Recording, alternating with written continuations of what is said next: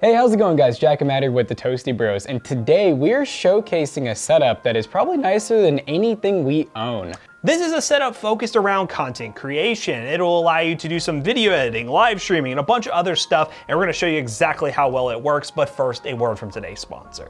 Today's video is brought to you by GVG Mall, the online marketplace to gain access to some really awesome discounted game keys, and more specifically, Windows 10 licenses. With Windows 10, it is so easy just to go onto the website using the link in the description down below, and then go to the Windows 10, click buy it now, add code TB20, then go to the checkout, put in your payment info, and then boom, you will get within a few seconds or a few minutes an activation code that you will go into Windows 10, put in the activation code, and it is fully legit. It will work out of the box, and you will have a fully activated Windows 10 license. We use GVG Mall for all the PCs we built here at the Toasty Bros, and so should you. So definitely check the link in the description down below and use code TB20 to save money on checkout.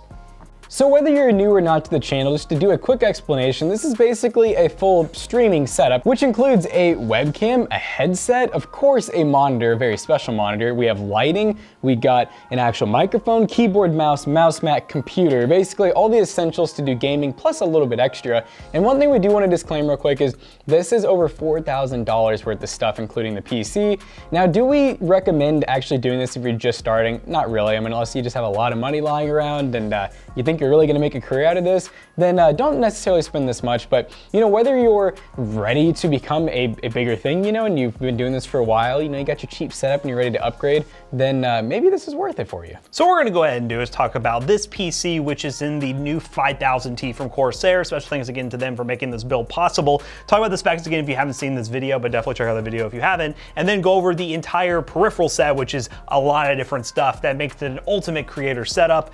Let's just do that. Alright guys, so now for this gargantuan PC. So this is actually, like Matt said, in the brand new Corsair 5000T, which is a really nice airflow case that comes with all kinds of RGB. We got RGB on the hood, we got RGB on the front panel, there's even RGB on the bottom. I mean, you literally get RGB everywhere, and it also comes with some of their IQ fans. We obviously had to go the extra mile and load up some more fans into it, so we actually have this really nice like black and white fan color scheme going on here. Honestly, it was not coordinated, but kind of looks pretty cool.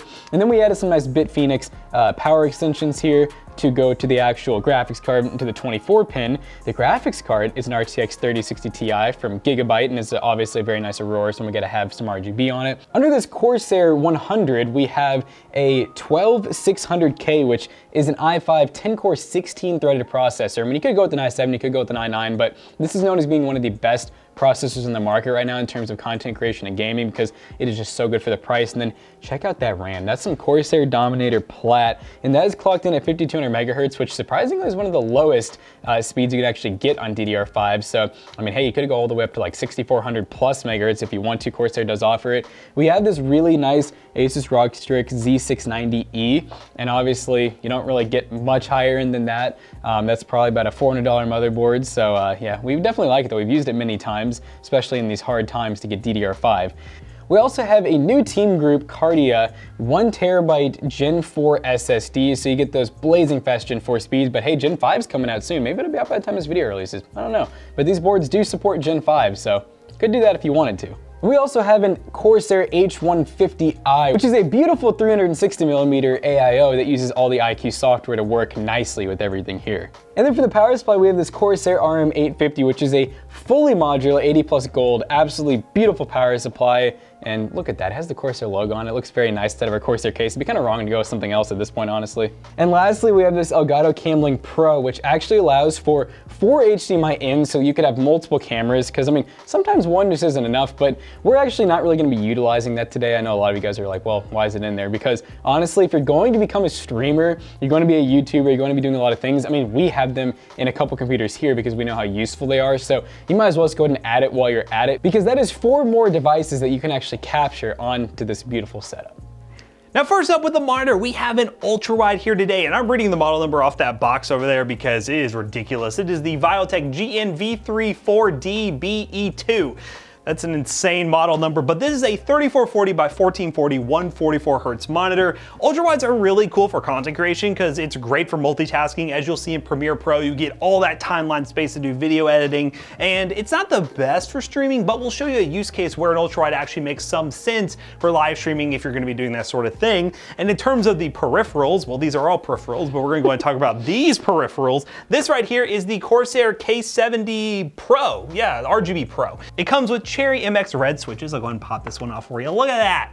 Look at that red switch, nice and linear. All the RGB you could ever ask. It has this little display right here, which Jackson and I were convinced was a touchscreen, but little do we know, it's just an on-screen display to show when you have like caps lock and things muted and things like that. But yeah, it's the Corsair K70 you know and love, but upgraded just a little bit more. In terms of the mouse, we have the Corsair SABRE Pro RGB wireless, which again is a wireless mouse. Look at that, there's no cables right here. But this is an awesome mouse for, well, gaming, FPS gaming. We've got 2 buttons on the side and that little RGB logo because it's not a Corsair product if it doesn't have RGB, duh. So we got that going right there. Now in terms of what this entire setup is sitting on, this is the MM500 desk mount, which would, for pretty much any desk, will cover the entire surface. So if you're looking for something like that, definitely consider picking this thing up. And look at this right here. We have a Wave 3 microphone, which is a really awesome microphone, really awesome sound quality, which we will be testing in streaming and also just some general voiceover stuff in Audacity to show different use cases. Has a built-in mute, which we're not gonna be using because you'll see some of this other stuff that we have. On the desk as well, we have the good old Stream Deck, which I did program a couple of things to be able to open up Premiere. Inside here, you can change the scenes, open up OBS. There's a lot of stuff you can do with the Stream Deck. This is the Mark II version with a slight modification with this nice stand. It looks pretty cool if you ask me. And yeah, the Stream Deck, you guys know, is an awesome tool for content creation. And our video editor, McAllister, uses it a ton for a lot of stuff that he does in Premiere. And if you're streaming or whatever, Stream Deck is definitely a good thing to use in your setup. What we have right here for the webcam, I'm just going all over the place here. This is the ELGATO FACECAM, which again, you don't have to get the FaceCam if you're gonna use that CAMLINK Pro. You can use a DSLR or some other camera that you're using for your normal content creation, plug it into the CAMLINK Pro and you're good to go. But we wanted to include the FaceCam because it's nice to just have a standalone camera on your setup. And the FaceCam, in my opinion, is like the best looking webcam on the market right now. Absolutely clean, really, really like it. And in terms of making that webcam look good, we have these KEYLIGHT minis. I think they're called the KEYLIGHT minis. Yeah, KEYLIGHT minis. They are portable key lights, actually. They can run off a power on your PC, which we have set up right here on USB-C, but they can actually run off a battery too. Let me show you that. Ugh. Still on, it's still on. Look at that, it's really cool. Actually gonna be keeping one of these for some video stuff here at the office, but it has these controls on here so you can turn up the brightness. He's ready to get blind. Here he goes. Turn up the brightness, you got the power button, and yeah, there's actually magnets on it too. Let's see if I can stick it somewhere. You on the side here? Look at that. Ooh, magnets, really cool. We'll go and put that back so we don't blind ourselves anymore. We have 2 different scenarios for how these lights can be used. One is just portable, you can just stick it wherever you want. And this right here is just on a basic light stand that you can pick up off Amazon for a really cheap price. Boom, there you go. In terms of the headset, this is a headset I use pretty much every single day here at the office. This is the HS80 wireless headset. Very comfortable, in my opinion, one of the most comfortable headsets on the market. Has a built-in microphone if you need to use that, but obviously we got the Wave 3, so you don't really need to go that route. But once again, look at all this Corsair stuff. It's absolutely beautiful. And there's something under the desk that we forgot to mention. I didn't forget to mention, I was actually just gonna get to it. Saving it for last. That is the ELGATO Stream Deck pedal, which we have programmed to do mute in OBS. You can program for a lot of different things, but we wanted to showcase it as another option to add another set of like programmable functions to your setup. This thing is incredibly programmable, incredibly customizable. As a content creator, that's what you want. If you're someone who wants to make the most efficient possible setup, again, we don't have it super programmed here right now, but the sky's the limit really with this whole setup. Now what we're gonna go ahead and do is test a couple things. We're gonna do some Premiere Pro video editing. We're gonna load up a project and see what we got going on there. We're also gonna be doing some live streaming and show you how you can live stream from an ultra wide. And then we're gonna do some audio tests through Audacity just to show you the versatility of this setup and how that microphone sounds. So let's just get right into it. This has been a struggle. Yeah, we're running Apex Legends arenas. We're on medium settings, whatever crazy. What resolution is this? This is 3440 by 1440. So pretty much 4K. Actually, is that over? It's basically extended 1440p. Yeah. So it's in between like 4K and 1440. So we're getting pretty up there with, I guess we're gonna play Bangalore. But yeah, 144 FPS right now in the menu. Can we maintain it in the game? But yeah, what we're gonna be doing is testing it right now on the native resolution. Then we're gonna do a quick test where we drop it down to like a 1600, not 1600 by 900, a 16:9 aspect ratio, like 1080p or something like that, and show you how you can game at 16:9 and have a better streaming experience if you don't want those black bars that you're seeing right now. I'll tell you what though, dude, you can literally see the world with this monitor.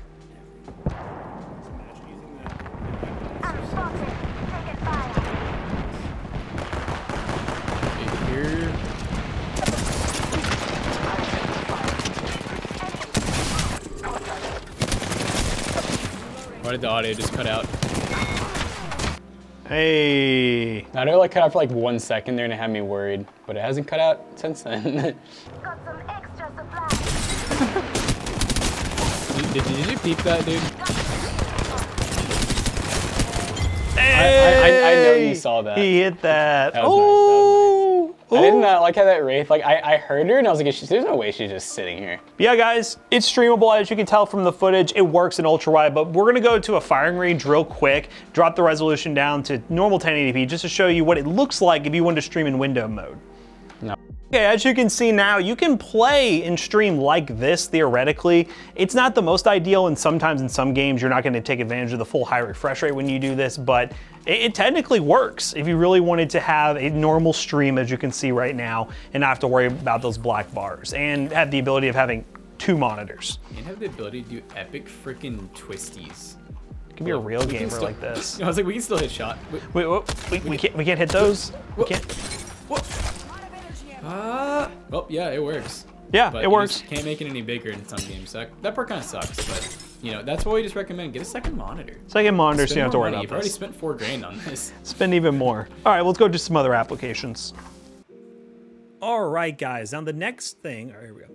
All right, guys, now the next thing we're gonna show you is how it works in Adobe Premiere Pro. Now, we connected to our video editing NAS, and we now have access to a project that McAllister has worked on. This is the Amazon versus Newegg project, which in all honesty is probably the most like demanding like project that we work on in terms of like how crazy the track ends up being. A lot of different cuts, a lot of different things going on here. Don't have all the animations because, you know, McAllister doesn't like to save stuff to the NAS. You know, you're seeing this right now, McAllister, and you don't like to save stuff to the NAS, but we do have still the main basis of the video, a couple of the animations that he has done, and all the 4K footage from our GH5, and the scrubbing is pretty good. It's pretty quick on playback. Here, honestly, and there's a lot of different file types working here. We have the GH5 footage, we have some gameplay footage of when we played bean battles, and we have all these different effects going on here, and it works really well. And I do like, as you can see right here, how much real estate you have with this ultra-wide monitor. You can see this entire timeline, which normally, you know, let's just go ahead and shrink it down just to show you guys. I would say this is close to a 16:9. This is what you'd be looking at. You can't see everything at once, but in full, look at that. You can see all this stuff. Single display works absolutely amazing for Premiere Pro, and the performance of this PC is actually pretty solid as well. So you really don't have any real issues when you're doing some video editing. And here's Jackson being Jackson. And there's me. This is the one time it actually has. Mm-hmm. And we're looking great. We're looking lovely. But yeah, everything looks great. This whole timeline is within view. So I'd say Premiere Pro is definitely a success. I will go ahead and do a quick render and just get a little estimate on what the render time's going to be, because, well, it is missing some files. But when you do hardware encoding, which uses the 3060 Ti, we're looking at a normal bit rate of, let's just say 45 here. And then we'll just go ahead and do a little test render just to see the estimated time. Call it test. Scroll this back and export. It's gonna try. It's gonna try its hardest.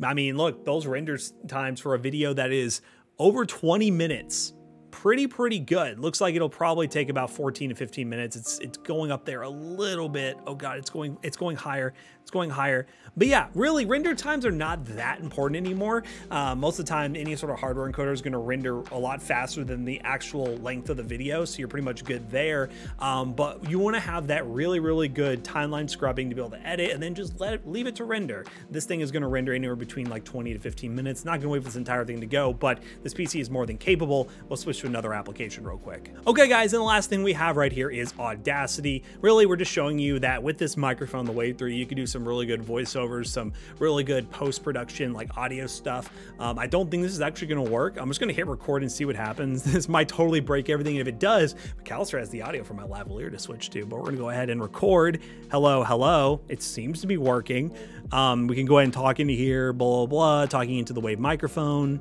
Yeah, and then you can go in here and you go to effects and you can make my voice sound really weird. That's some, not repeat, let's not do that. Let's go through and add some reverb, dampening. I'm just gonna max it out. And record. Hello, hello. It seems to be working. It sounds like he's in a concert. It sounds like I'm in like a bathroom. But yeah, there you go. Audacity. Just another quick example to show you that this Wave 3 microphone is very capable. You can do a lot of stuff with it. And really this whole setup is just a setup that you can do a lot of different stuff with, whether it's Photoshop, Premiere Pro, some game streaming, things like that. That's the main reason why we did this one. Let's just go ahead and wrap this video up real quick. Alright guys, so we just got done doing some content creation. We did Audacity, we did some video editing. Of course, we had to test out OBS with some live streaming and some on-site recording. And the best part about this whole setup is it is fully expandable. We already have all this CORSAIR IQ product that can honestly take even more. I mean, we haven't even maxed out that software yet, so let's keep adding stuff to it. And of course, all the ELGATO products, you got the FaceCam, the microphone, the lights and everything, all works very well together with the Stream Deck and the pedal. A lot of stuff to make your content creation that much easier and allow you to take your content to the next level. So if you're a content creator out there looking to replicate this setup, links in the description down below, be affiliate links and it will help us out. Big thanks to CORSAIR/ELGATO for sending a bunch of stuff over for this project. And big thanks to VIOTEK. They actually sent this monitor over a long time ago and I hope you're happy that we actually used it. So as always, we hope you guys enjoyed today's video. If you did, check out our other two YouTube channels and also our twitch.tv/toastybros. And not forget to like, comment, and subscribe. And we'll see you guys on the next one. Goodbye. Hey, if you want to buy this setup and similar setups or just a gaming PC, we got all of it over at our PC selling business. PCBros.tech is where we sell gaming PCs like this, a bunch of different gaming PCs, gaming laptops, so we can even customize gaming PC specifically for you with our build custom consultation. Yeah, that. Check it out on our website, PCBros.tech. See you guys later. Goodbye. Peace out.